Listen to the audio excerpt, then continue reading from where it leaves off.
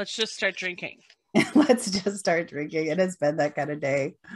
So I'm just gonna open this guy up. I see a little Mum Napa Rosé. Yes, Yay! it is a Mum. I'm in the Sparks verse right now. So, but I have an invisible bottle of Mum Napa Rosé. Now, I wanted actually to get some proper champagne, but the problem is I sent my husband into the shop and he couldn't find what I wanted, and I didn't really want to waste time trying to get him to figure it out. But now here's the problem. I can't get the sucker open. So I'm going to have to hit pause for a minute. No, you keep going. Well, no, I need something to help me get it open, or else I'm going to be hit in the face with the, so. Throw your sparkly scarf over it. Yeah, maybe. Oh shit. Now it's stuck. Don't choke yourself. I like that I'm backseat. Backseat champers. Except it's not champagne, of course, because it's not from the champagne region. I'm gonna have to get like a bottle opener or something to really. That is actually, I was worried about that because that happens sometimes with Mum. I have found you get your bottle won't open like you want it to. Hold on, I'll be right back. I had myself all worked out. Now here we go. Hey, there we go. That's the sound we want. Yeah. I'll probably save it for a nice occasion. Okay. So for those of you who need assistance in learning how to properly pour a sparkling beverage, what you want to do, and I learned this in my time at the University of Iowa catering department, you want to do like 3 pours. So you do like first pour, you let the bubbles go down. You do a second pour, you let the bubbles go down. You do a third pour, and you're go. And I too worked for U of I catering along with Mel. Yes. I was a bartender there too. And what I learned is you got to hit the side of the glass to get the bubbles not to go crazy. Oh, that's actually a new. You were doing. I mean, you were naturally doing it. You were tilting your glass. Oh, well, I've had many years of practice. So. So cheers. I have an invisible glass there. All right. I like your Melanie necklace. Oh, thank you. This is actually my sparkle. It's hard to see, but it's my sparkle, and I don't know if you can see. It's got a little lightning bolt, a la David Bowie. This is actually from Taddy Devine in London. So if you're in London and you want like a cool personalized necklace, you can go there and they'll do it for you on the spot. It's pretty cool. So, I think it's a good tie-in to This Town Ain't Big Enough for the both of us, because I love after they sing the first like big statement lines, there's like a pew lightning bolt and pistols. Pew, pew, pew. Yes, which I know a little bit about. So should we get into it? Yeah. And like you and I said, we're going in big. We're starting with Kimono My House, and we're sticking to it. So yes, this is Sparks and Sparkles. My name is Melanie Johnson Cave. I'm here with Amy Swanson. 2 friends who've been talking about music together since 1991, and we're going to be drinking some sparkling drinks and talking about sparks. Oh, we didn't talk about what you were drinking. Oh yeah.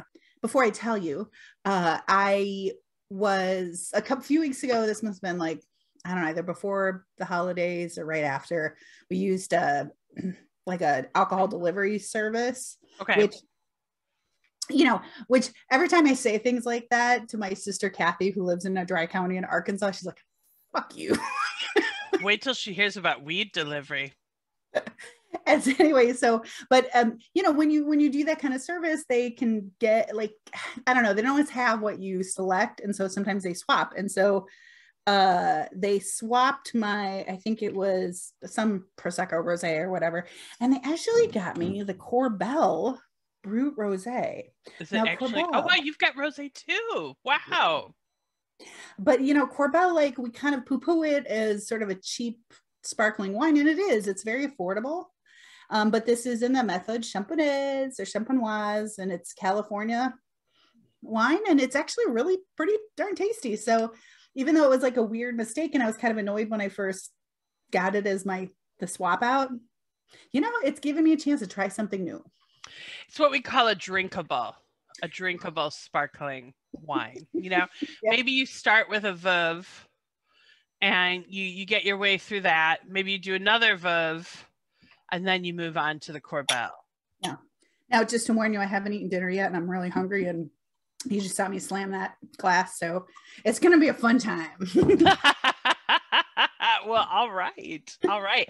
So today we're going to talk about the album that Sparks is most famous for, Kimono My House, which I think many people would call the definitive Sparks album. Personally, I would call it the definitive Sparks album of a particular era, but it's certainly the album that they are probably most well known for.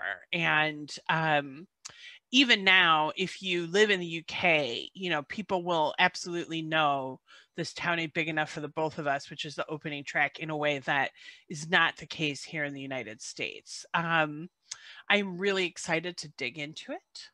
But as I said to Amy, I must admit, the preparation that I had was a little bit limited. So I'd love to turn it over to you and hear what you have to say to introduce this album. Yeah, I mean, we have lives, and as much as we love to drink and talk about Sparks, sadly, we don't get to do it as much as we would like. So our listeners thought we did, that we just lived on Sparks Island, drinking champagne and talking about Sparks, which actually sounds pretty good. It's a Sparks cruise. I'm going to put that on lists of things that Sparks will never, ever do. So occasionally you'll hear that insert 80s band is going to be doing a cruise, and that's great. I just can never see the boys from Sparks ever agreeing to that. I mean, they have a song where they literally say, well, screw the past. So the idea of them being on a nostalgia cruise ain't gonna happen, but we're gonna nostalgia down to 1974. So yeah, and you mentioned that it's the quintessential album of this era, and not too long ago, Melanie and I watched the musical satire, the Walk Hard, the Dewey Cox story, which is great. It's got great music, but it's very funny, and it's a very funny biopic mockumentary kind of thing. And at one point, one of the characters says, I don't like Dewey anymore. And the other one goes, well, you're used to early Dewey. This is middle Dewey now. And, and so yes. I think it's going to come up as we continue to talk more and more about the music, that we're in early Sparks here. And it's such a pivotal, interesting time of music. This album came out, 1974? It came out in 1974, yes. I was thinking about this when I was listening to it, and there's a long story that I won't bore you guys with, but at this point in time, rock and roll, it was maybe 30 years old. It really not even 20, just under 20. So I mean, if you think of the quote unquote birth of rock and roll as about 1955, it was not. Which, if we go back 2 decades, where does that take us? 1992? No, 2002. Holy guacamole! I am old. I make that mistake sometimes, but the reason why I say this is because I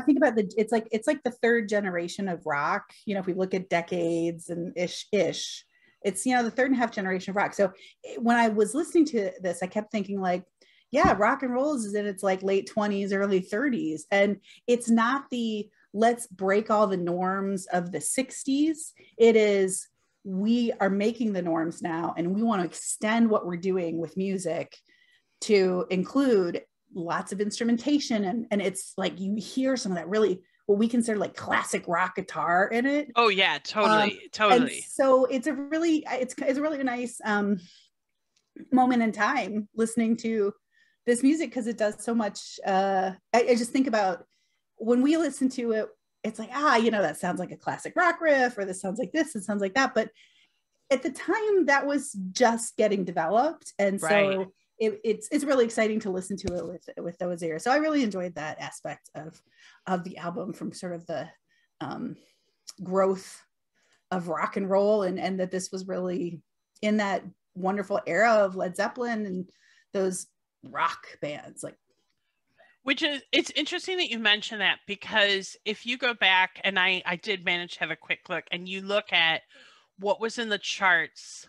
I went and looked at 1973, because they were obviously, working on this album in 1974, and, what were some of the albums that were big. And one thing that kind of struck me was that in the UK, your top albums in the top 10, Aladdin Sane was in there.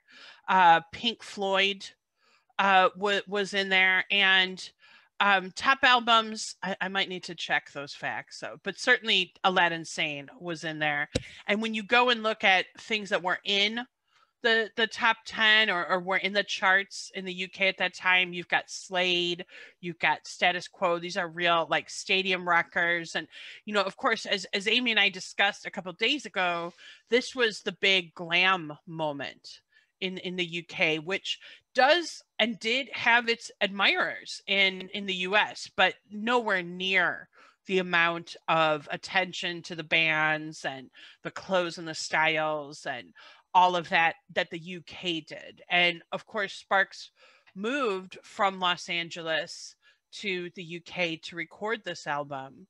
And if you listen to interviews, I don't know if they say this in the Sparks movie documentary, but I have, done some Sparks super fan sleuthing.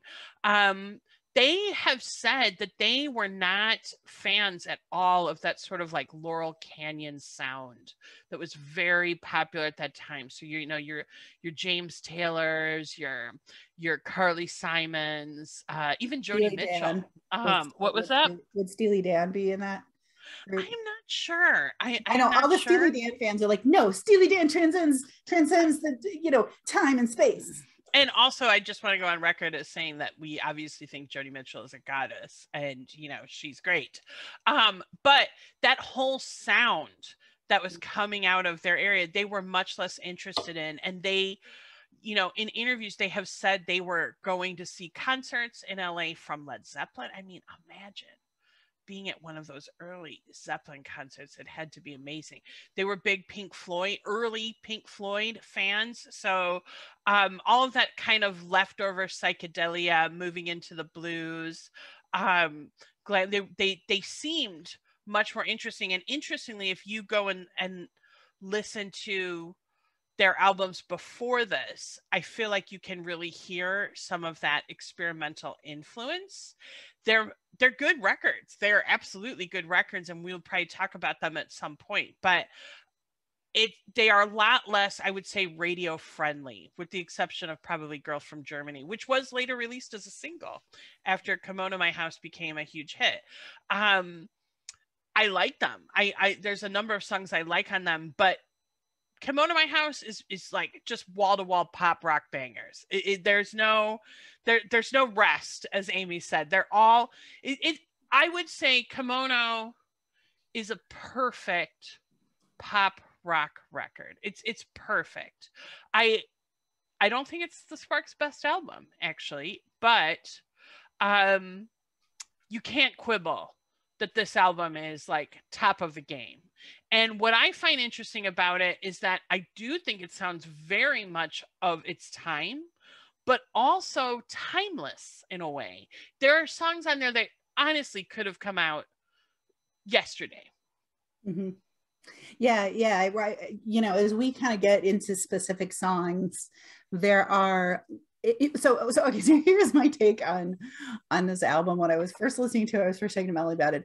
I said, it's like that friend who you dearly love and is so smart and so funny and so energetic, but they're also really exhausting to be with. To which Melanie quickly said, are you talking about me? Oh my God, is that about me? Is that about me? Oh my God. And the reason why I say that is because it doesn't have the traditional, like a couple fast songs and then a ballad and then a couple another fast song and ballad. It has these moments within the songs, the song construction, where you have these little, you know, dips in energy, and then, but they're moments within a song. It's never a sustained, it's never sustained for very long. And so there is this constant like energy in the song. And it's one of those albums that I couldn't listen to while I was working. You know, I have certain, I love to listen to Bach counterpoint when I'm working. I feel like I'm but this album required, every time I tried to do it, I found myself stopping and leaning in to listen to something. And I honestly, I cannot listen to Sparks's background music generally because it's too engaging. There's too much there. There's too much to think about. I mean, both lyrically and musically. So it's just distracting. I do want music while I work, but it's going to have to be music that I've heard 100 million times since I was 4, or jazz chill or electronic chill, because it's too distracting. It will just pull you right in. Interestingly, Edgar Wright was talking about using Sparks music in his movies, and he said that he really couldn't, or at least he felt he couldn't. And the reason was exactly what we've just talked about, that the music itself is so engaging that he felt it would take you out of the story he was trying to tell. So and yeah, this album is relentless in that regard. Yeah. And you know, when we were listening, we were, you know, of course, drinking and listening to Sparks music over the holidays. Right. And you made a comment that one of the things you really like about their music, and especially this time period, is that you like a lot of the breaks in the song. And when you first said that, I was like, oh, do you mean the bridge of the song? And you're like, I don't know, and we didn't really get into it. But now that I've really listened to each of the songs more closely, I think I understand what you're saying. And so I want to kind of play that conversation back really quickly and see if I got it, see if I got what you were saying, which is that often within, so some of the songs sound like a meld of 2 songs that were kind of jammed together, or maybe 3 songs that were jammed together. And, you know, a lot of times the first 10 seconds of the song takes you in one direction, and then bam, it sounds like a totally different song. Yes. And it's so fun and it's so great. And so I wanted to understand a little bit when you made that comment, like, is that what you're talking about? That sort of like they shift really quickly between styles and instrumentation, and you kind of start with one thing and then you go to another. I'm not sure. I mean, it's been a while since we had that conversation. I kind of sprung that question on you, so sorry. No, it's okay. What I will say is another feeling I have about Kimono is, and once again, this is when I give the disclaimer that, you know, we have not personally treated the artists, you know, like we obviously haven't spoken to them and we don't know this for certain, but my feeling is that Ron Mael has a few songwriting things he always does. When I listened to those first 2 albums, I don't think they had developed them yet. But on Kimono, it was like, I got it. This is what I need to do. This is a feeling I have in the songwriting. And so 2 of those things are, one is this sort of like hypnotic beat, like a hypnotic tone or something that just like really gets you going, which they still do now. And sometimes like they can have a song like Home that's all they're doing to some extent. Not all. That is definitely a gross simplification, but they just make it so much more of a centerpiece. So that's one thing. The other thing, and we talked about it a little bit last week when I was talking about I Can't Believe That You Would Fall for All the Crap in this song, they will bring some intensity in the melody, but then they'll give you like a little mini break in the song to sort of relieve that tension, and then they put you right back in there. And I feel like Ron Mael's been doing that since 1974. But I mean, that doesn't mean that every song isn't different. They definitely are. There's no doubt about that. But certainly when you are an artist and you develop your craft, there are some things that you learn that are fundamentals that you always try and build into what you're doing. And I suspect I'm probably not describing it accurately, but I suspect there's some of that going on. And I feel like that does happen in some of these songs. Yeah, for sure. It really does. And oh my gosh, I have so many like thoughts running around in my brain, but you know what? I'm going to save those for when we talk about some specific songs, but I definitely want to build on what you were just saying. But earlier, and you said this before when we, or even before we decided to make the podcast, you made the comment that like, you know, you think this is like just a pop rock album. And I would, you know, my take on it is slightly different. I feel like it doesn't really become a pop album until you get to Talent is an Asset. And I have some thoughts as to why, which again, we don't need to go into it too much, but that to me, in some ways, because we also talked about this being a very theatrical album. Oh yeah, which I feel like all of their albums are quite theatrical. I mean, and they've said that, you know, when Russell talks about singing, he often says, I'm playing a character. Oh, yeah. And I think their whole, I mean, look, right now they're doing film stuff and they're super excited about it. I believe they've probably brought that to every single musical project they've worked on. Yeah, yeah, which I love. And like, oh, I have so many like plot lines for this album, and like, oh, completely, the songs and which ones would be duet versus ensemble numbers versus, you know, big solo pieces versus book numbers. Oh. Anyway, so if anyone wants to back some funding for a Broadway jukebox musical for Kimono My House, give me a call. Send it our way. Send it our way. I got some ideas. So, you know, and I think that one of the things that I really love is that it's like you've walked into the show late. But wait, hold that thought, because before we put the album on, I want to take a look at that album cover. Okay. Oh, because this album, I mean, I kind of feel like the experience of Kimono My House starts with the album cover. Okay, so I just wanted to bring it up. I don't know where I found this, but this album cover, first of all, from what I understand, it has been repeatedly voted at the top of lists for best album covers. And it is a great album cover. So if you haven't seen it, there are two women who are Asian and they have traditional Japanese dress on. What I think has made this album cover so iconic is the actions of the women. Okay, they are not just sitting there passively. They are actively engaging with the whole process of being seen. You've got one who's actually winking and looking right at you. That is a real nice subversion of this sort of like gazing at someone just to be looked at. And interestingly, the two women on the front, they were members of a Japanese dance troupe. Actually, I have their names. Their names are Michi Hirota and Kuniko Okamura. And they were working for a dance troupe called Japan's Red Buddha Theater. Okay, they were in London at the time. On the right, Michi Hirota later went on to do vocals on David Bowie's Scary Monsters album in 1980. And I kind of think because they were dancers, they bring a lot of that physicality to the shoot, and you can kind of see that there.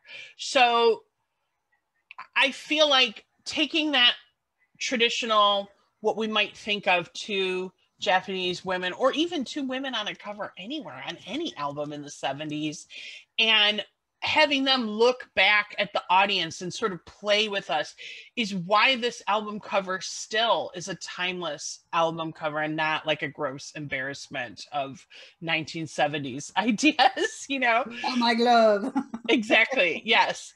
Yeah, go ahead. Yeah, it's true. And like you make a good point. Like two things, there is energy in the move, like you feel like you've caught them mid movement. Yes. And you've caught it.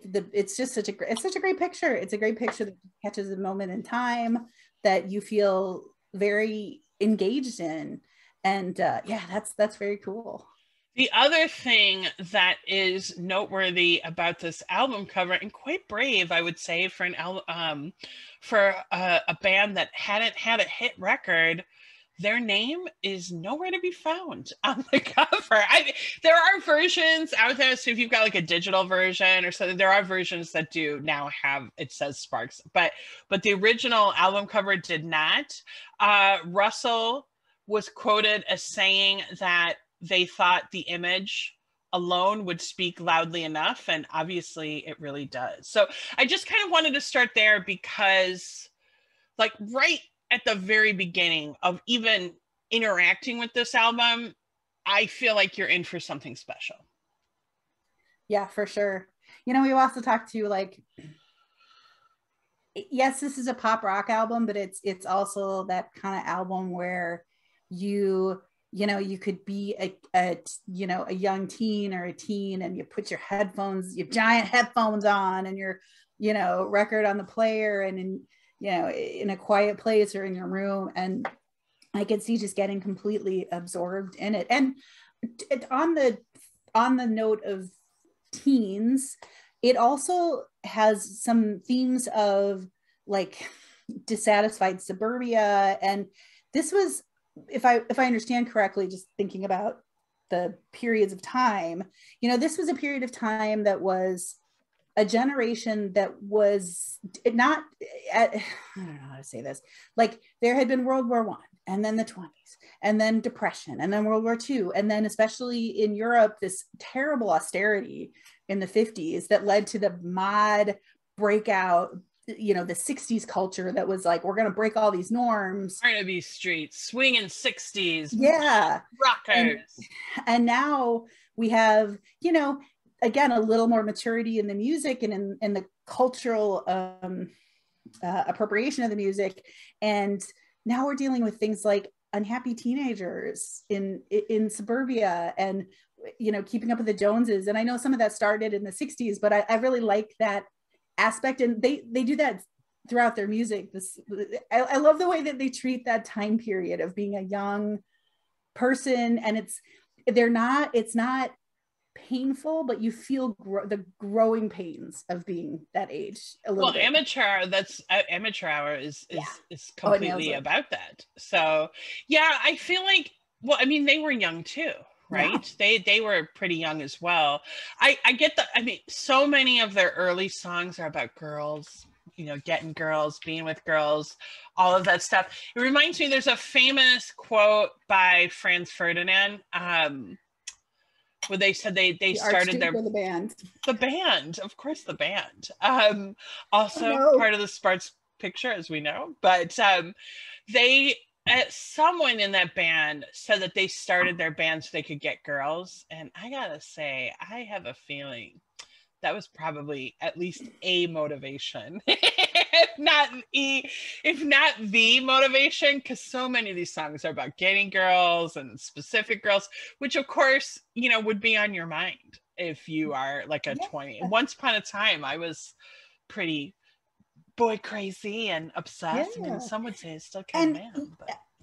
And I think that you know, I know that you and I have talked about, you know, just they were so cute at the time. And, oh my God, but yes. Also the sexuality was really interesting. You know, like you were saying before, it wasn't smell my glove sexuality. if you don't know what that is, please just watch Spinal Tap. That's sexist. What's wrong with being sexy? What's wrong with being sexy? Sexist. And I think, to your point, like the album cover kind of says it, which is like, we like smart girls who, you know, challenge us. But I don't know, like, you get that, like, the little, you know, those sexy nuances that are not always represented in other rock music, and that's really enjoyable. Even though this album obviously kicked off a lot of Sparks mania in the UK in particular, so it was clearly a great success, they still, I think, were a little bit different from a lot of stuff that was going on at the time. And, you know, it did not crack the top 10. It was up there, but it was not in the top 10 of albums sold that year. And I would guess that is not because of the craftsmanship or quality of this album. It's really about the accessibility, which I think it's all pop bangers, but you disagree. And maybe this is when we can start talking about that. Yeah. Yeah. I'm just looking at my notes to see like, oh, is there any other insightfulness that I want to say? Yeah, I just really want to make a show with this. See, I just want to do like various performance art and cabaret numbers to specific songs on this album, but that's me.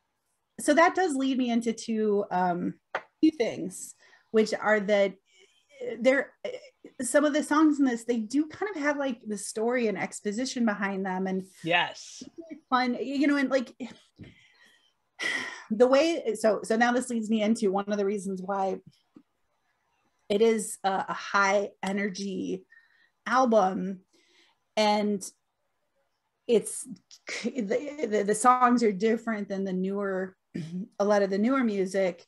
So there's like an adage, and I think it's true with like story writing and playwriting and script writing, and it's definitely something that I heard in songwriting classes and composition classes, which is that basically you don't have to use all the notes in the scale, man.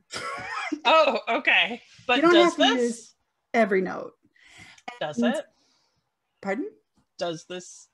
Yes. Oh, breaking those rules. Learn those rules and then break them. It's impressive, and it's very virtuosic. Like, it's a very virtuoso way of making music. And you know, you can go look on the internet. There's plenty of writing about, like, you know, Mozart had the ability to write sometimes very simple and elegant music, but also other times very virtuosic, many notes. And this to me is from that virtuoso kind of feel to it, because when I listen to the songs, almost every note has a syllable sung to it. Wow. Meaning that it's not like I'm singing a song. Like, it's like I am singing a song and there's a word on every note, and I'm singing the song and there's a word on every note. How does Russell remember all those lyrics? That's a big question. My God, he must really have to work at that. Yeah, and you know, one of the things you and I talked about, so it's a very impressive virtuosic sound. And you know, when you hear it all together, you hear the keyboards and the piano and the drums and the amazing vocals. You know, the songs do become more than just a song. They kind of make this sound that's hitting you, but you're not always then paying attention to the lyrics. You know, some of the lyrics are really hard to hear and understand. So you kind of have to like read along with it. And you know, you just mentioned that this album wasn't as popular, and you know, obviously this was before karaoke was like a thing, but part of it is you can kind of, I'm a trained singer, and I tried to like actually learn to sing a few of these numbers, and I had to actually concentrate and work on it. It wasn't a Buddy Holly song that you can pick up and sing within hearing it twice. They use a lot of notes. They use a lot of notes in the scale. They use a lot of notes with, you know, arpeggioed notes in the chords. And there's a lot of text, like you said. How do they remember all the lyrics? It makes it really challenging. And I think for me, that's why I argue that it's not as much of a pop album. It's more theatrical. Why not both? Why not both? I mean, I still think it's a product of that glam rock era, which was very theatrical. And so it fit in. And also, don't forget that This Town Ain't Big Enough for the Both of Us is hands down their most well-known song. Like, I mean, there is no question more people know that particular Spark song than any other song. Which is so amazing. And and I'm sure what you're saying is true. You have the musical background and the technical knowledge that I don't in this case. What I would also add to that, though, is that it's kind of a testament to audacity, you know, which I feel like when you watch the Sparks documentary, and then when you really kind of start diving into Sparksology if you want to become a super fan like me or whatever. They are very audacious in terms of like trying new sounds, experimenting with new things. My guess, of course I don't know, is that that's hard for any artist to do. And I have no doubt that it's hard for them to do too.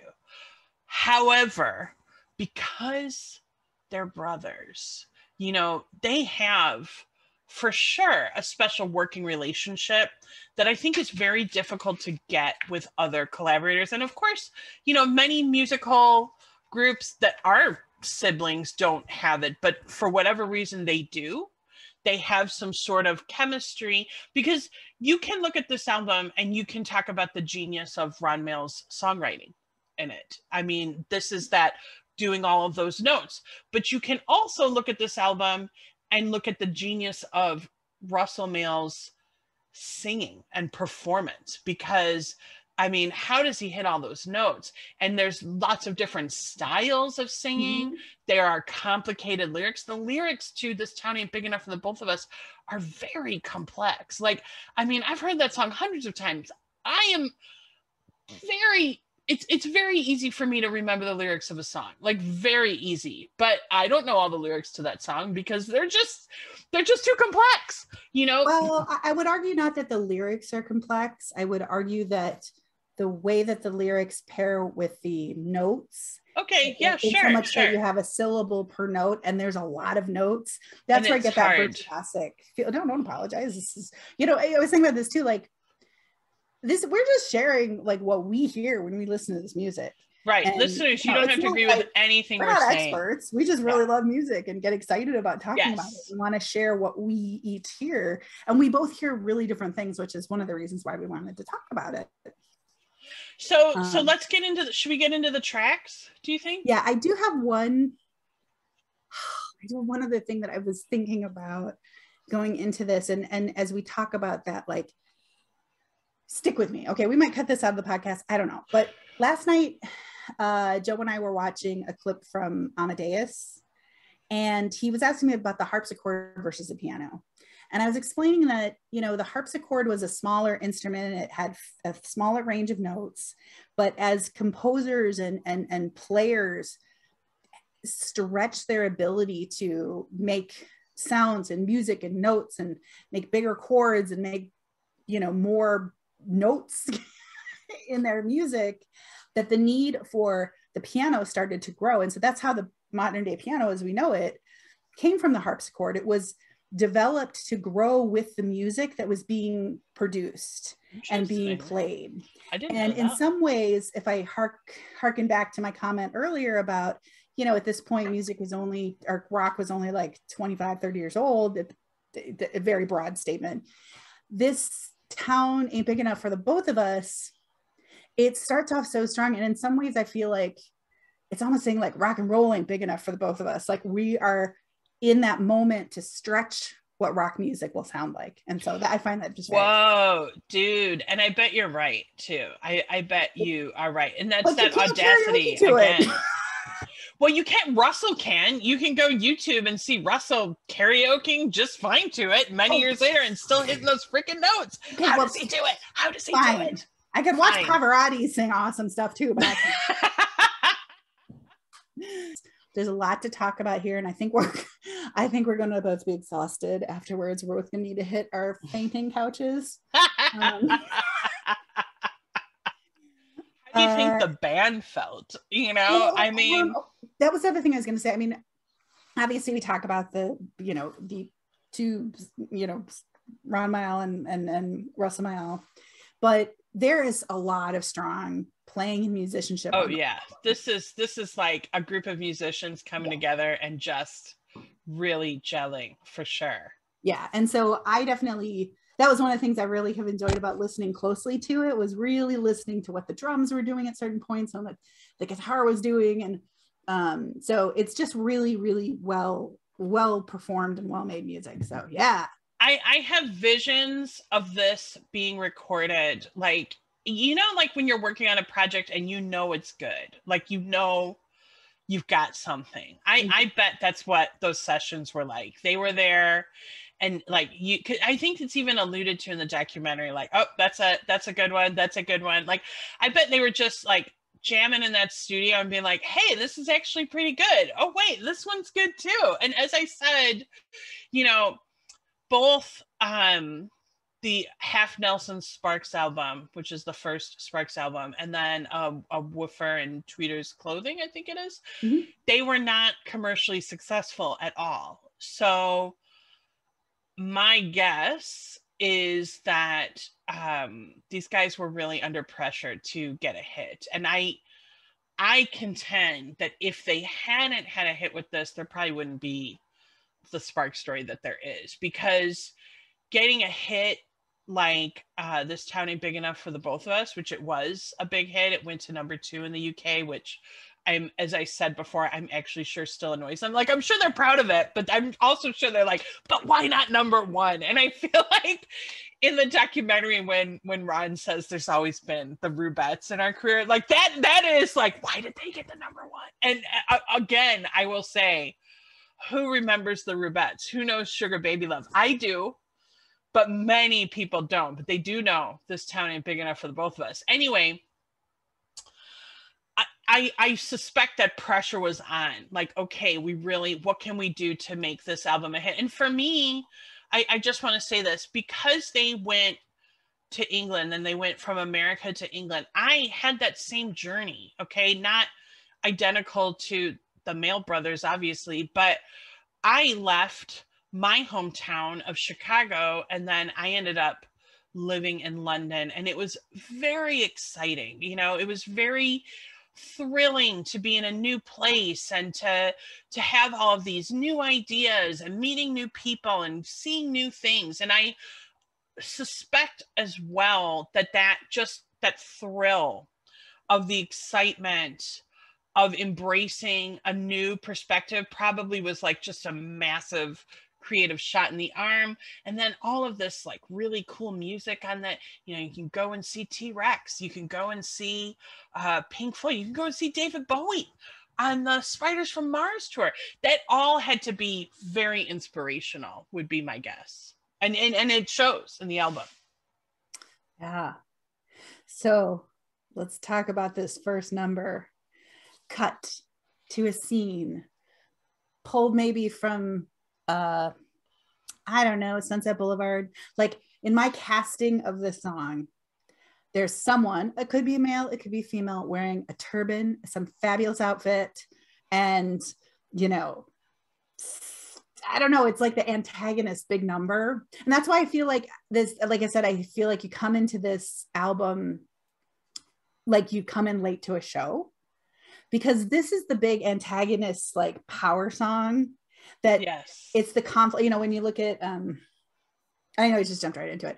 Like, you you look into you know, dramatic structure, and there's exposition, and then a conflict and a climax, and then, you know, there's whatever, all kinds of steps in there.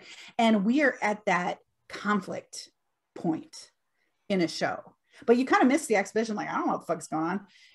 It is a pretty cool way to start an album, I have to say. Again, I feel like this is a Sparks trademark. They love to start albums with like really powerful opening numbers. Like, if you But it's not an opener. I mean, my point is, it's not a the store is opening, da, da, da, da, da, da, da, da. You know, it's not a traditional opening number. Oh, I disagree. Maybe not a traditional opening number, but I think it needs to be there. It's so powerful. Oh, yeah. And that opening, see, I don't feel like it's coming in late to a show, but I totally get what you're saying. To me, that like kind of slow build, that slow sort of instrumental build, it makes me feel like something exciting is going to happen. Something exciting is going to happen in this song. And then boom, we're into those lyrics suddenly. Yeah. Yeah. And so, you know, what I hear when you said it comes in, it starts off almost sounding like a Who song. Like, it's got that vamping keyboard. Like, yes, I would agree. The noodling, but then it very quickly goes into a pretty beautiful melodic phrase, na na na na na na na na na na na, and then it starts getting complicated. Oh, the beginning is complicated though. The beginning is complicated. Not for me, but I get it. Well, to me, but I am not an expert. Nor am I, my friend. This is just how we hear it. One of the things that is really cool about this song is the gunshot that comes in at the end of kind of the first stanza when we get to the first chorus. And there is actually a Song Exploder podcast episode where they really break down this song. And they talk about how for some reason they had access to the BBC Sound Studio and they were able to put that gunshot in, and they weren't sure about it. They weren't sure. They kind of went back and forth and then ultimately did it, which obviously is an iconic move. And if you listen to the 1997 rework on the Plagiarism album, which has a very different sound, and in a way I kind of prefer it, but that's a story for another time. The gunshot is still in there. But I love how you've got the gunshot and then you've got those really aggressive guitars coming in. It's really nice. Now, also with this song, originally, because of course the line, "This town ain't big enough for the both of us," is like a classic movie line. They had several of those. That was the original idea with the song, that they were going to do like several different sort of classic movie lines. But in the end, they decided to just stick with "This town ain't big enough for the both of us," which obviously, once again, is part of what ties together the song. So that's a little bit what I have to say. What about you? I want to break down, maybe break down a few things as we get to the lightning bolt. Because I hear a lightning bolt and then a pistol, or a thunderclap and then a pistol. Okay. So, like I said, you get that, whatever, vamping, like Who-like beginning, and then you get this kind of pretty melodic phrase come in, but then it goes into, one of the reasons why I say it's complicated is it goes into what's called an arpeggio. Okay. So we'll talk about what a chord is. I mean, chord is made of multiple markers within the scale that are played at the same, notes that are played at the same time that make a certain sound. Well, you can play them at the same time, or you can play them separately. You're still within the structure of the chord and the sound of the chord, but you're playing the notes separately. And they do a lot of that in this album, and often have like different text to it, which is why you were saying it's really hard to remember the text, because it's also going to these like notes that are moving up and down a chord or a scale. So it kind of goes into that. And there are two, like we think about "This town ain't big enough for the both of us," but there's another phrase that's repeated throughout the song, which is "heartbeat, increasing heartbeat." Yes. Well, also, "And it ain't me who's gonna leave," but yes. Well, I'm gonna get to that. So you have that like that's a great line, and you feel the tension of the song start to build, and they're adding in another, more instruments, and then you get it could have been done so different. It could have been done like where you build and you go, "This town ain't big enough for the both of us," but that's not what they do. They go, "This town ain't big enough for the both of us." It's an intense whispered line, "and it ain't me who's gonna leave." And it's kind of a classic Russell delivery too, because I do believe he definitely tries to get into character. You can hear it when he delivers lines, and you can hear it in this song. He's kind of delivering that line in a bit of a snarl, I feel like. Yeah, it's got that like, and it's called Sprechsinger, this spoken singing quality, and then lightning bolt, thunderclap, and it really brings you up. And like, it would be very easy to try to hit it hard right off the beginning. Like as a singer, I want to go in there, I want to be like, "And it ain't me who's gonna leave." I want to do that, but they don't. They restrain, and they don't get that point until later in the song. And to me, it's part of what makes it really exciting to hear, and why I feel it's so theatrical to me. Like, it's great that you said he's playing a character, because you can hear that. And it's interesting you say that they could just go big right away, but they don't. And again, this is that sort of like building the tension. We're going to really take you through it. Then we're finally going to give you that release. They do that a lot in a lot of their songs. Yeah, and they do it by layering in like it ain't gonna leave, and we've got the thunderclap and cymbals and pew pew pew, and then it's also when you first hear like a heavy guitar come in, a heavy drums come in, and it's exciting. I think it's very exciting. It's actually, this is not one of my favorite Sparks songs. I remember, I certainly recognize it as a great song and I do like it, but it is not one of my favorites. But I do have a part that I really love, which is, I want to say it's probably like the second, like it's after the gunshot. We've done like a whole other set of lyrics. And then there's like another build, but all of the guitars are really building that. Like, I just love that sort of like increase.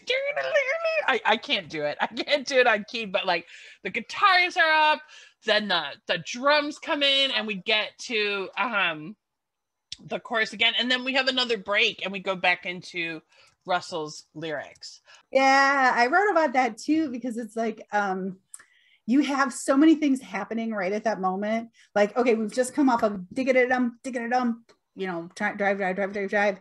And then you hear like a scream, and, a howl. And then you hear the guitar really almost go out of control for a second. Yeah. It's a very, very exciting. It's very powerful and it's very confident too. It's very, we know what we're doing here with this song. Yeah. Whether they felt that they did or not, they certainly faked it. And you get more gunshots, you get the heavy guitar licks, and then to your point about the third verse where it really sounds like they're playing together. Mm-hmm. It's a song playing together, and that then continues to that last verse, and you're hearing like a block of sound, not just the singer and the melody and not just the drummer playing the drums, but you're hearing it all together as that block of sound. And it sounds like those two moments to me sound like the first time, the third verse and the fourth verse, where they're actually playing the song together. Huh, interesting. And it's exciting. I like there was something else I was going to say. Oh, there is something I want to say about this album, and I feel like it belongs in this podcast more. I mean, maybe it would be in the other one. I didn't know this album existed until this summer, really. I mean, I knew... When you watched the movie? When I watched the movie. Obviously, I knew This Town and Big Enough for the Both of Us. I didn't know any other songs from it. As you know, since probably November, I've been just like going through all the Sparks albums. To me, this album feels like the lost album of my high school years. Like I just know if I had discovered this album when I was a teenager, I think I would have loved it. I mean, I can't say for certain. I can't go back in time and know. Maybe 16-year-old Mel be like, I don't know, it's not Motley Crue, or who knows. But so I've known you since we were 18, and you've always had a real soft spot in your your love of music for like 70s rock. Definitely. Yeah. And as you know, I went and saw a screening of Velvet Goldmine this past week, which, for those of you who don't know, this is Todd Haynes' movie that is sort of inspired by the David Bowie early 70s stuff, and also kind of the glam rock scene of the early 1970s in the UK. And when that movie came out in 1997, I just absolutely loved it. I mean, in some ways, it's kind of a silly movie, but it looks great. And the soundtrack is great. Fucking awesome. The soundtrack is amazing. And watching it, I mean, first of all, I then subsequently lived in London for a decade. I'm married to someone who's from London. And watching it, I now have much more understanding and appreciation for that whole moment in British history. I obviously wasn't there, but when you live in a culture, you start to pick up, big pop culture moments that this culture has had before you got there. And so I developed an understanding of like how big that moment was, because it was temporarily quite big and influential. And to me, that's the other thing about this album, is that it very much seems to come out of that time, which I sort of alluded to earlier. But I loved a lot of that music when I was younger. Bowie, of course, T-Rex, all that stuff. And so this feels like a missing piece to me of like a musical history that I was already enjoying, and then I could just like slot it in. And that's something that I like about Sparks. And I really like all eras of Sparks. We're just focusing on the 70s era right now. So it's a good place to start. Yeah. Well, this is so fun to talk with you. And I'm not gonna lie, I'm feeling a little tipsy. As the video has shown, I've been knocking back the glasses are so small. They just don't hold enough. It's like, Auntie Mame, would you like an olive? Auntie Mame says they take up too much room in the glass. Well, they do. I mean, I don't know. I feel okay, but I maybe slowed down just a tiny bit so that I wouldn't, slow. Hey, that's fine. And, on that note, I'm just going to say we're recording this on January 30th. So thank God most people's dry Januaries are done. If you did dry January, that is great for you. Personally, it's against my beliefs. And I have a functioning liver and kidneys, so I feel like I don't need to do dry January, but I'm so glad it's over. I'm so glad it's over. My last metabolic panel said my liver is doing just fine. The doctor said my liver looks like that of a newborn baby. Well, this was really, really fun to talk with you about. I really enjoyed it. And I know we have so much more to talk about too. We have so much more to talk about. So please make sure to join us for our next episode, when we will be really getting deep into the actual cuts. We won't just be sticking with the single. We'll be getting into the deep tracks next week. So get excited for that. I am. Thanks for listening. Thanks, Mel. Thanks, guys. Bye.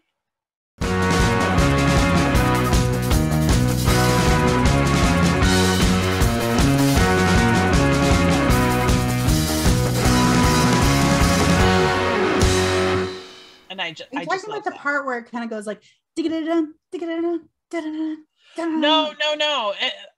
Maybe, but like they really have like I know.